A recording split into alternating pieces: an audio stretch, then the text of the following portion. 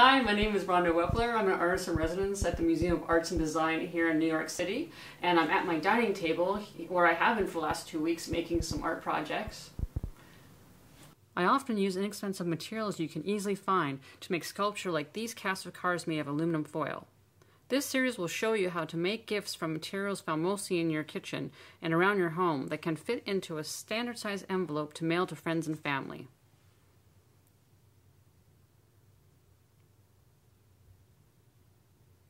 Oh, what's that crawling on my wall? It's a surprise ladybug.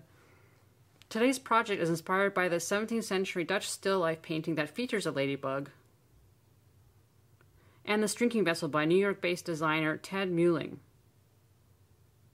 Pause the video here to see what materials you will need. First, select a popcorn kernel that is most shaped like a ladybug. Use sandpaper or a nail file to flatten the belly of the bug a bit. Also round the kernel stem a bit to form a head. Use a piece of sticky tape to keep your bug from moving around. Fill the flat belly using a black permanent marker. Allow to dry.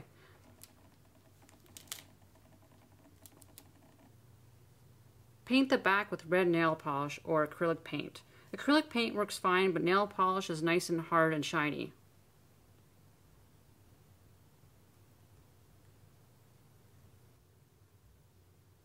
Ladybugs actually come in a wide variety of colors and dot patterns.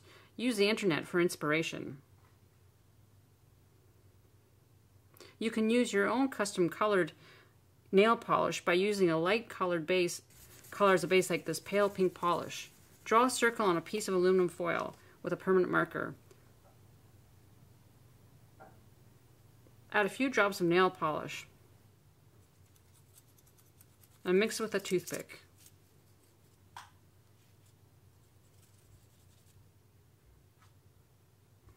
Once the shell has completely dried, use a black permanent marker to fill in the head.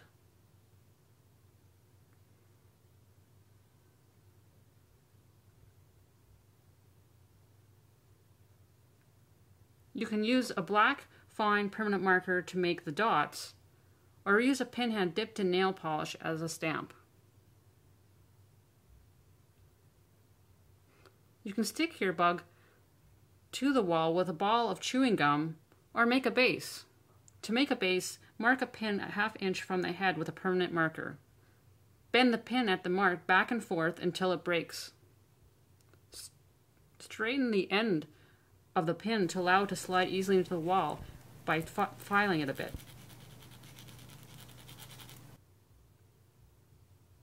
Cut a small oval paper and using an eraser as a cushion, pierce the paper.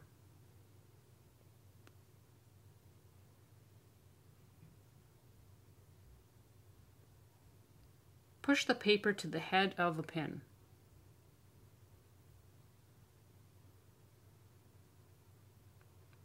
Using white glue, adhere the paper to the bug and allow to dry. Now using a black permanent marker, fill in the base.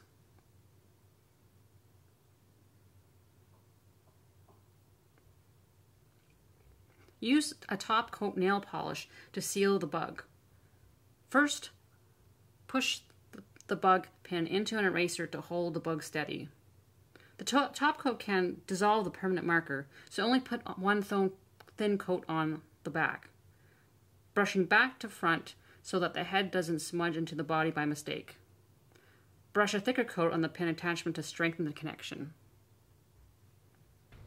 To install a ladybug, first hammer a pin into the wall a few times and wiggle it out to widen, then carefully slide the ladybug pin in.